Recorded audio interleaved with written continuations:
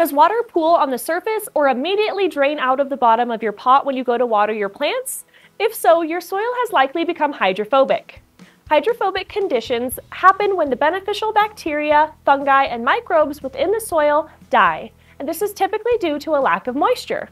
So if your soil sat in a bag for a long time before you got the chance to plant with it, or your greenhouse has dried out, let's say it was in the summer and it was extremely hot, or it was over the winter and you didn't plant, and now it's springtime and you're getting ready, you may encounter this issue, but there is a way to remedy it. The first thing that we'll want to do is add that organic matter back into the soil.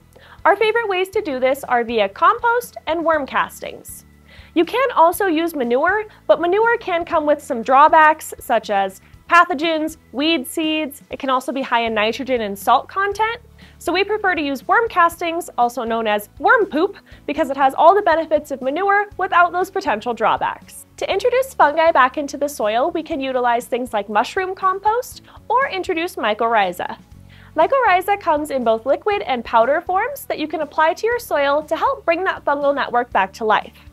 Your plants utilize this mycorrhizal network to tap into nutrients that they might not otherwise be able to reach through their root systems. If you happen to be an avid cheesemaker, you can introduce whey back into the soil as a way to increase beneficial bacteria. To keep these beneficial bacteria and fungi alive, we have to support them.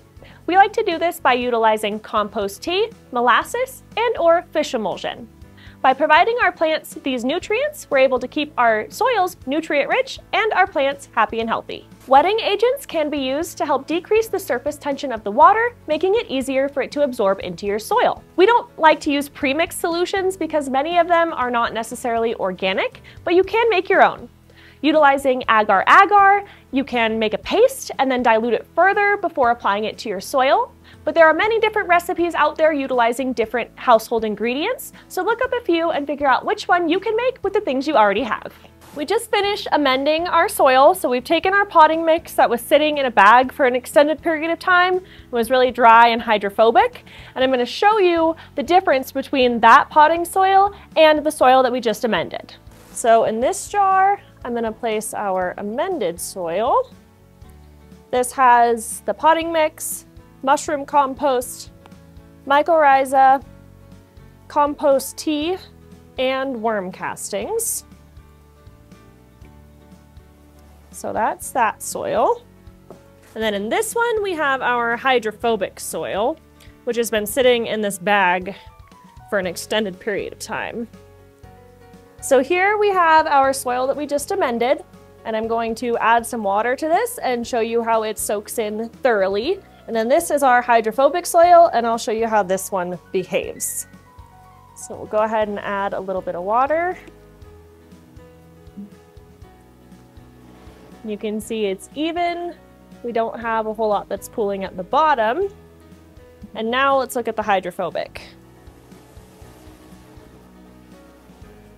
You can see this one just runs straight to the bottom,